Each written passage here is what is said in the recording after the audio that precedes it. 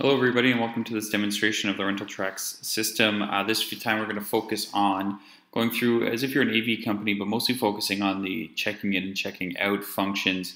If you're in the event industry doing lighting, staging and whatnot, a lot of our clients have commented on having high value equipment, needing to have up-to-date inventory, but also being able to check it in and out so that you're using it based on serial numbers and tracking your high value equipment as they're being used. So that's what we're going to go through right now. You've probably seen a lot of our how-to videos on the specific functions. I'm just going to go through one workflow. First, I want to check my product to make sure I have the serial numbers in here.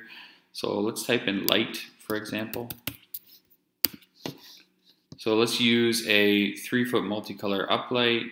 We'll select on this. It shows I have 8 stock of these, but I can attach specific serial numbers to it. So maybe my serial number is 1, 2, 3, 4, ABC, matching it with a barcode that is also 1, 2, 3, 4, ABC. And I can create a new serial number, maybe 1, 2, 3, 4, XYZ. And the barcode will match and so on. So you can create serial numbers and barcodes in here as well. And we'll close this. So that's the focus piece we're going to use. So what I would do is I create my order. Maybe first I want to check is my availability. So I know that that's in my lighting. So the client is looking for lighting on the 4th of December to the 5th. I know I want to look at my lighting. So I'll select this category here and list my products. Here I can quickly take a look and see, okay, yep, I have the 3-foot multicolor uplight. 8 are available, none booked, and they're $15 a day. So this gives me a really quick snapshot of what I have available. Then when I want to rent it out, I would just check it off and choose my order type down at the bottom. So this is how I separate my clients. Maybe it's staging, festivals, charity events, whatever you need to do. These are all different order types down at the bottom, these buttons. So I can create my paperwork to match that client and also have tracking of the different clients that come through my system. So select the audio visual for now. These are kind of generic for our purposes. I'll type in Bob, he's my client that's calling us. I can also use the new customer button on the left to create a new client as well. And maybe for the project purposes, I can select a project in my system. So I'm grouping my items together. So maybe the client wants a quote for the staging, a quote for the lighting, and a quote for the fencing at the center at this event that's happening. Instead of putting it all on one quote, you separate it and group it together under a project. That way you can, if the client wants changes made to the staging, you just open up that specific part of the entire project and group it together. So I've got my date already set in here. Over on the right hand side, I can see a contract that I'm attaching.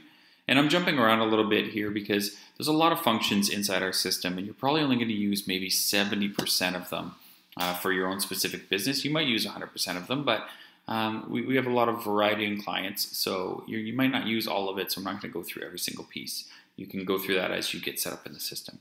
But for now, over here on the right, I'm going to see a list of my contracts. You might have multiple contracts that you need to be able to pull from, whether it's a lighting contract, staging contract, charity contract, whatever. You can select the contract you want to attach here, how the client is going to pay. And down here for the status, I can set this to whatever I need. So if I'm just giving pricing right now, I want to set the status to price calculation. That's just going to create the paperwork I need and it's not going to hold my inventory. If I want to give them maybe 14 days, 2 weeks to decide if they're going to use it, I would set the status to quote. That will hold it for me and give them some time to figure out if they want to use the system or not, use the products or not. Otherwise, I set it to booked if they're going to move forward. So your entire inventory is controlled by this drop-down menu. If I scroll down, there's a custom field section here. This is where you create custom fields based on your business. Everyone's unique, so you can set up whatever you want in here. So I can say deliver after 2 p.m. to gate A, and I can see that both my customer and then my staff, my internal staff, are going to see that because they're listed in green, but this won't show up on the invoice or credit note because it's in red. Scrolling down a little bit further, I can see my uplight is already added to the order, so I've got one uplight automatically added here. I can change my quantity. Let's say they wanted to rent 10. It's going to let me know that I don't have 10 available on stock, so it's going to automatically revert to 8. So you have two options here. So the system right now is currently set to limit it to my inventory, but a lot of times we will sub-rent and find the pieces from somebody else. Either buy it by creating a purchase order or sub-rent from somebody else. You do have the option, and watch our sub-rent video to learn how to make that happen you do have the option to be able to overbook your items and rent from somebody else. So that's no problem. So I've got my update placed in here. Maybe I also want to do a mixer package. Here's a PV mixer. I can just add this in here as well. And we also have the ability to create package products. So if I type in package or pack, I can then see here all of the different packages in my system. So here's a tent package.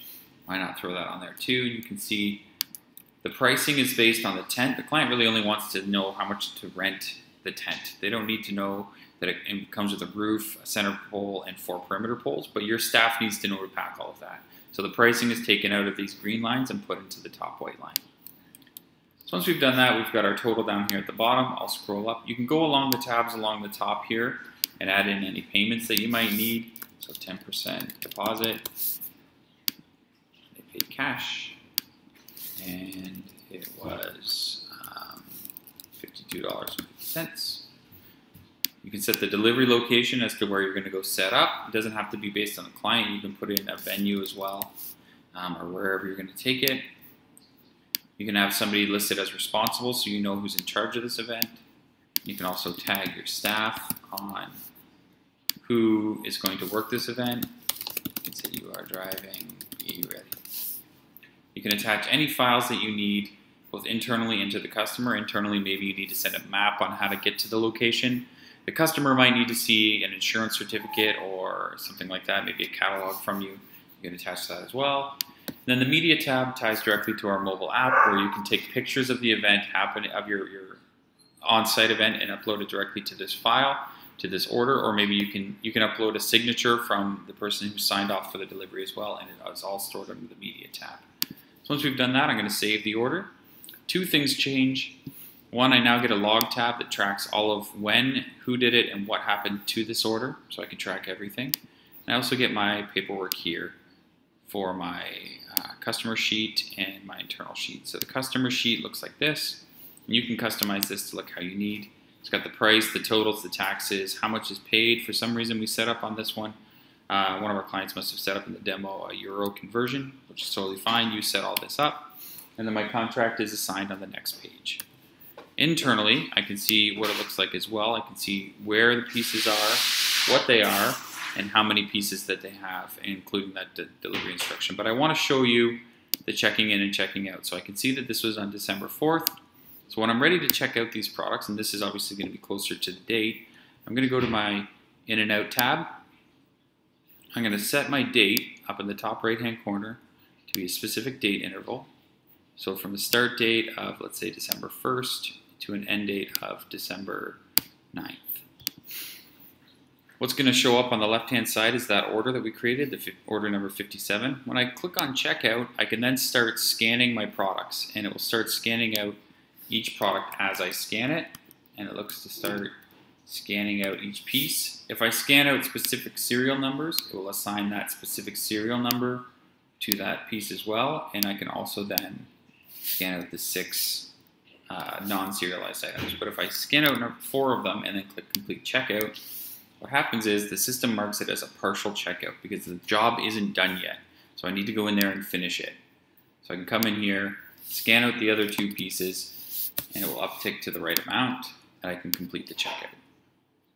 Once that's happened, the system is waiting for it to be checked back in. So once I click on check in, I can see that I've got 2 serial numbers checked out. There's 1, 2, 3, 4, ABC. So that one came back fine. But what if 1, 2, 3, 4, XYZ came back broken? I'm going to check it into service or return over here. And then I can go ahead and check back in all the rest of the pieces, just like they were fine. And click complete the check-in. Okay. Oh, I need to, when you scan it in, this will check everything in just fine. Okay, so maybe I want to have this one instead of checked in there, I'm checking it in under XYZ. Okay, I'm doing this manually using the clicking, so as you're scanning things in, it goes a lot smoother. When I click the complete check-in, that piece that I sent to maintenance, I'm saying it might have been damaged. So one thing happens is I get a new pricing sheet created as if I was charging the client the $500 to replace this piece in my inventory. So I could send this off to the client if I like and charge them for it just by setting the status to booked and sending it off to them. If I leave it as a price calculation and close this out, what happens is that product then goes into maintenance, and I can look at it here under maintenance overview. So I can see this 3-foot multicolor uplight was set to maintenance today. If I want to open this up, I can click on the edit link to change anything about the actual product, or I can click on this maintenance task and change the date to the day that I'm actually going to do the maintenance on. So once I've done that, I've set it up in my system, I can download my maintenance report, and I'm tracking all of what's happened to my items, right? So I want to be able to track if they were damaged or what happens out in the field, but also be able to find out what's going on with my products. So that's how you're going to work the system, at a high level. There's a lot more that will happen with it, but that's the checking it out. If you have any questions, definitely get a hold of us. Send any of your sales-related questions to info@rentaltrax.com. We'll be happy to help you out. Thanks.